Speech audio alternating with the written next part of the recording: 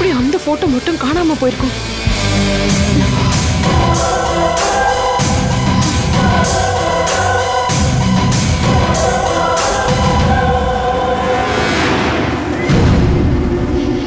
கங்கா,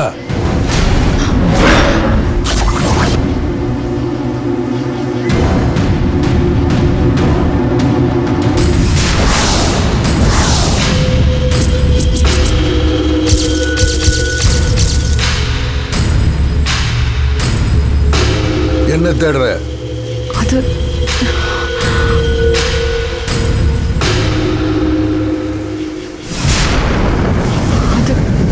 வந்து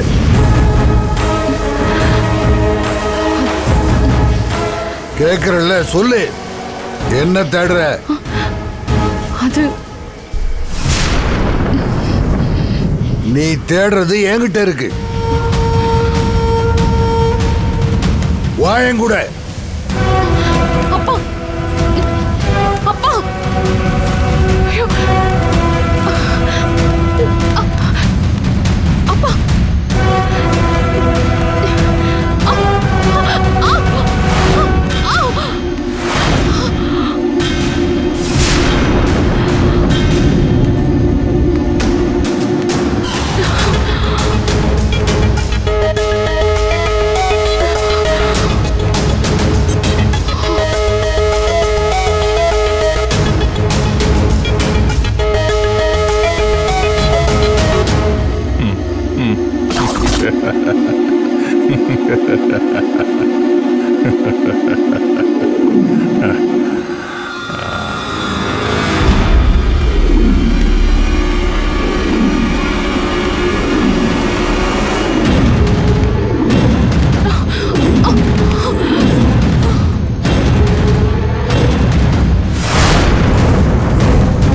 இந்த போட்டோவை தானே தேடின?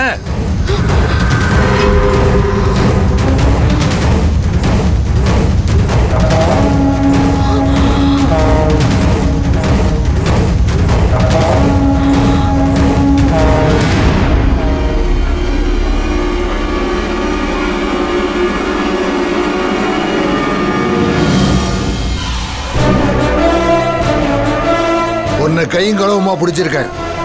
இல்லைன்னு சொல்லி சமாளிக்க முடியாது. உண்மை சொல்லு. இந்த போட்டோவை தானே தேடின? ஆமா, இந்த போட்டோவை தான் தேடினேன்.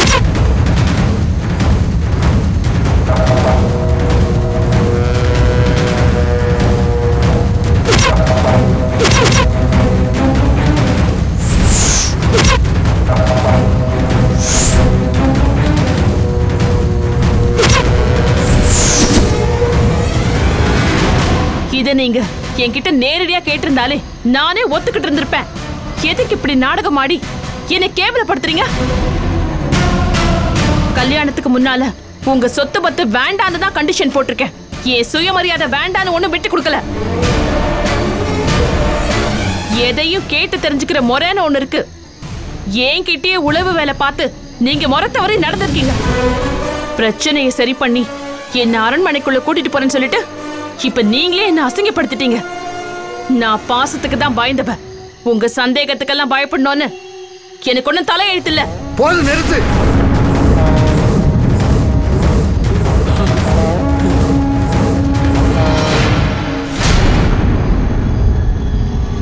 எனக்கு பிடிக்காத காரியத்தை நீ பண்ணிருக்க.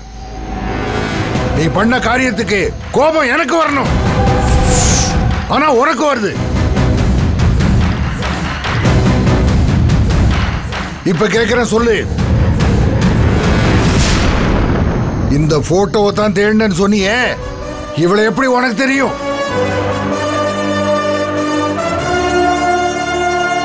தேடினேன்னு தான் சொன்னேன். நான் ஒன்னும் தெரியும்னு சொல்லலையே.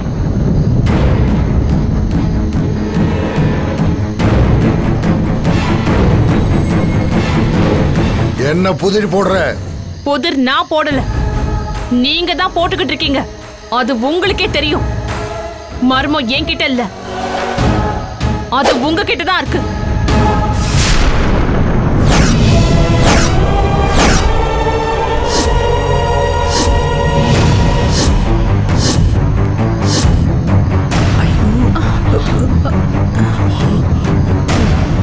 கங்கா, யாருகிட்ட கை நீட்டி பேசுற? எங்க மாமா உன்னை கை காட்ட போய் தான் உனக்கே இந்த வாழ்க்கை. எங்க மாமா கிட்டே மரியாதை இல்லாம பேசுறியா? இது எனக்கும் என் மாமனாருக்கும் இருக்கிற பிரச்சனை. இதுல தலையிடுறதுக்கு நீங்க யாரு? இது என் அக்காவோட வீடு. ஏதாவது பிரச்சனைன்னு வந்தா கேட்கறதுக்கு கேட்பேன், பேசுறதுக்கு பேசுவேன். அதுக்கு நீ பதில் சொல்லிதான் ஆகணும். நீங்க கேட்கறதுக்கு எல்லாம் பதில் சொல்ல வேண்டிய அவசியம் எனக்கு இல்ல. பாத்தீங்களா மாமா, பாத்தீங்களா எப்படி கேவலமா பேசிட்டு இருக்கான்னு? கங்கா, நீ எப்போ பொறுமையா தானே இருப்ப. நீ இப்படி ஆத்திரப்படுற அளவுக்கு அப்படி என்னதான் பிரச்சனை?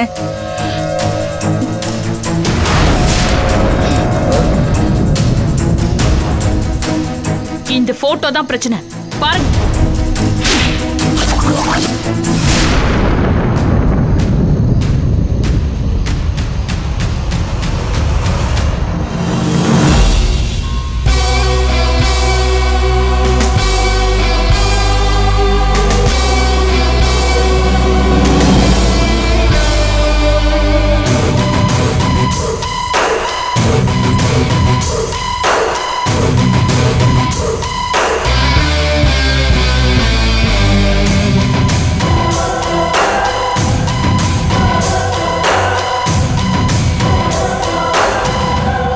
நீங்களும் பாருங்க.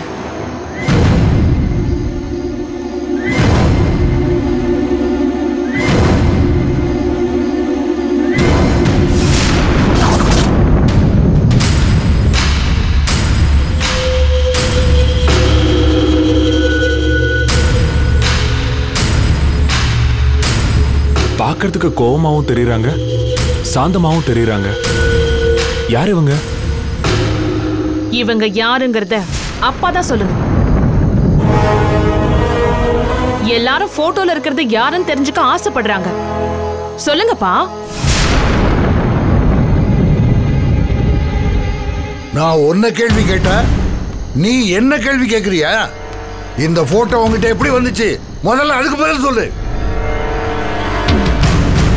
சொல்லணுமா? சொல்லியே ஆகணுமா? மாமா சொல்றது உனக்கு புரியலையா? மாமா சொல்லுன்னு தான் சொல்றாரு.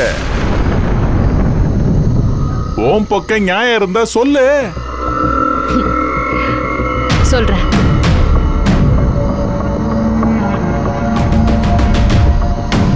நம்ம வீட்டு புத்த தேடி வர பெரியவர் உங்களை கொலை பண்ற அளவுக்கு போனதும் அவர் என் கண்ணுல படமாட்டாரான்னு காத்துக்கிட்டு இருந்தேன்.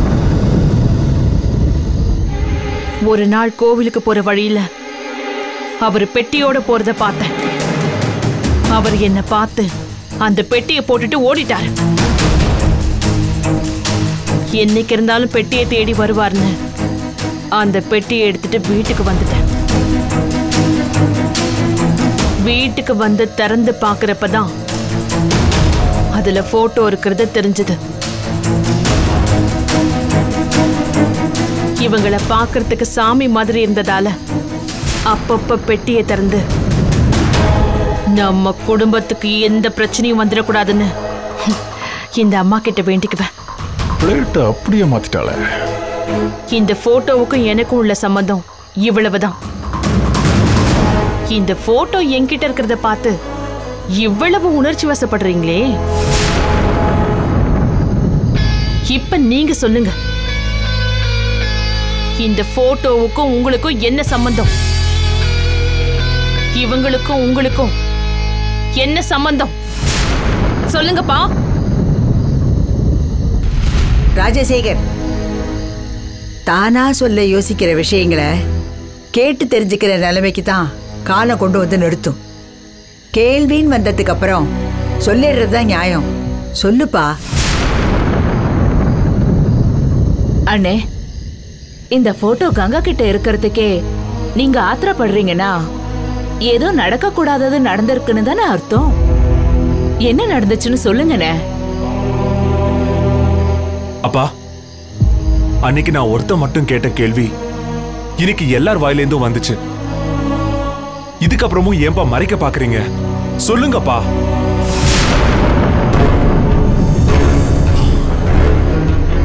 இவ்ளோ கேட்டும் சொல்லவே கூடாதுன்னு ஏன்பா இதை ரகசியமா வச்சிருக்கீங்க?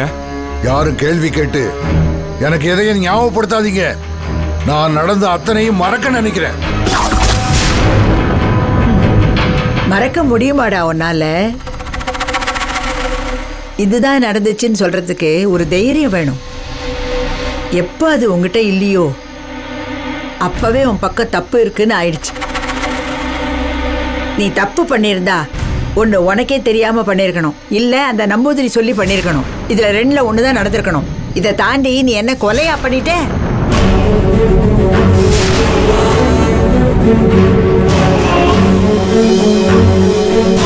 பண்ணக்கூடாத பண்ணிட்டு அதை நினைச்சு மனசுல உறுத்தலோட இருக்கிறத விட பண்ண தப்ப ஒத்துக்கிட்டு நிம்மதியை தேட நினைக்கிறப்பதான் மனசுல இருக்கிற பாரம் குறையும். அப்படி உன் பாரத்தை இறக்கி வைக்கத்தாண்டா நாங்கள்லாம் இருக்கோம். என் பாரத்தை நீங்க யாரும் இறக்கி வைக்க வேணாம். ஏன் அதை நம்பூதிரி பார்த்துப்பான்னு சொல்றியா? அவன் மாந்திரிகம் அவனே காப்பாத்தாம காலை ஒடிச்சு படுக்கையில போட்டிருக்கு. நீ இன்னும் அவனை நம்பிக்கிட்டு இருக்க. பாதை மாறி போன காலு வீடு திரும்பாதுன்னு சொல்லுவாங்க. ஆனா நீ திரும்பணும் நான் ஆசைப்படுறேன்டா. எல்லாத்தையும் மிஞ்சிற மாதிரி மனுஷத்தன்மைன்னு ஒண்ணு இருக்கு. நீங்க நம்புறீங்களே, அந்த சாமி மாந்திரிகம் இதெல்லாம் விட பெருசு. சாதாரண மனுஷனா இருந்து உன்னால என்ன பண்ண முடியுமோ அதை பண்ணு. அதை விட்டுட்டு அப்பாற்பட்ட சக்தியை வச்சு தப்பிக்க நினைக்காது. அது விபரீதமா தான் முடியும். என்ன காப்பாத்திக்க எனக்கு தெரியும். எனக்காக நீங்க யாரும் கவலைப்பட வேணாம். நான் நம்பி போன மாந்திரியத்தால நான் நல்லா தானே இருக்கேன். ஒண்ணுமே இல்லாத கைக்கும் ஆயுதத்தை பிடிச்ச கைக்கும் வித்தியாசம் இருக்கு. இதெல்லாம் உங்களுக்கு சொன்னா புரியாது. இதுக்கு மேல யாரும் எதுவும் பேசாதீங்க. பேச மாட்டோம்டா. எப்ப நாங்க பேசுறத புரிஞ்சுக்கிற மனநிலைமையில நீ இல்லையோ இனி ஒரு வார்த்தை கூட நான் பேச மாட்டேன். ஆனா அர்த்த ராத்திரியில எல்லாரும் கஷ்டப்படுற மாதிரி இப்படி ஒரு பிரச்சனை நடந்திருக்கே, இதுக்கு நீ என்ன பதில் சொல்ல போற? என்ன சொல்றதுக்கு இருக்கு? நான் சம்பந்தப்பட்ட விஷயத்த வேற யாரு மூலமாவது தெரிஞ்சுக்கணுங்கிற நினைப்பு இங்க யாருக்காவது இருந்தா அத மாத்திக்கங்க. இனிமே அந்த கிறுக்க இந்த வீட்டுக்குள்ள வரக்கூடாது. அவன் சம்பந்தப்பட்ட எந்த பொருளும் இந்த வீட்டுக்குள்ள இருக்க கூடாது. மணிகா, அவுட் ஹவுஸ்ல இருக்க அந்த பொட்டி எடுத்துட்டு வா. சரிங்க.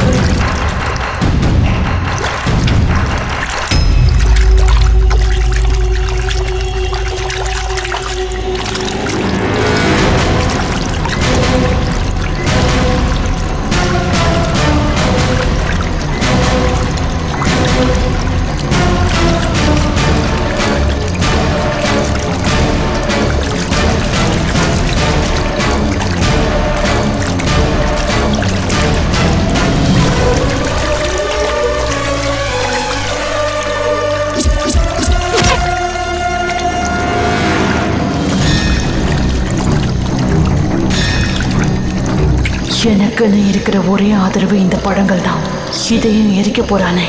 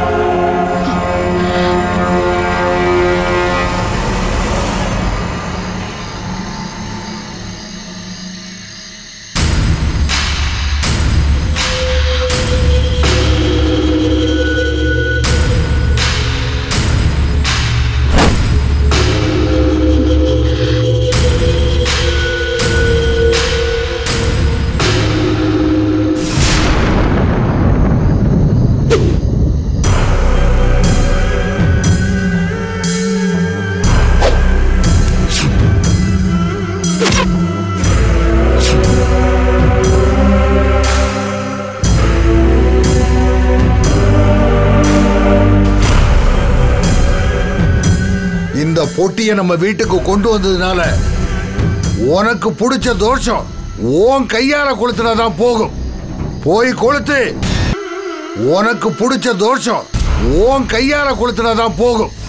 போய் கொளுத்து.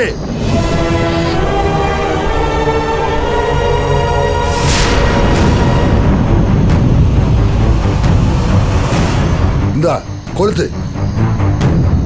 கொளுத்துன்னு சொல்றல, போ. அப்பா, இதெல்லாம் அந்த பெரியவருக்கு சொந்தமானது. உனக்கு நான் முக்கியமா இல்ல அந்த கிழட்டு பையன் முக்கியமா? என் பையன் கூட என் வார்த்தையை மீறுவா. ஆனா என் கங்கா என் வார்த்தையை மீற மாட்டான்னு நம்பிக்கிட்டு இருக்கேன். என் நம்பிக்கையை நிஜமாக்குறதும் பொய்யாக்குறதும் உன் கையில தான் இருக்கு. இந்த போய் கொளுத்து. போய் கொளுத்து. போ.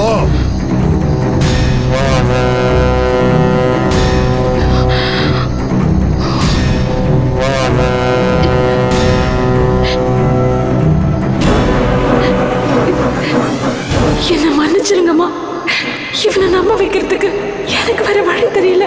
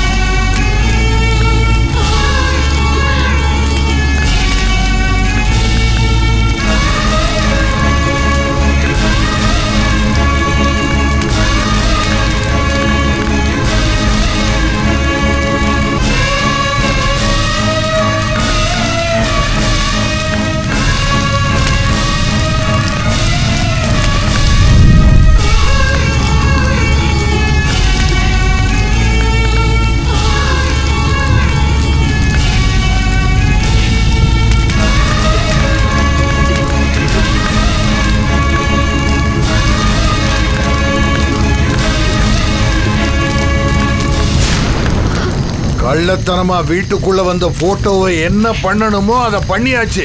எல்லாரும் போய் படுங்க. போங்க போங்க. நீ போய் படுப்பா. நீ போய் படுமா. தங்க வீட ஒளிஞ்சதுன்னு நிம்மதியா போய் படு. போமா. சரிப்பா.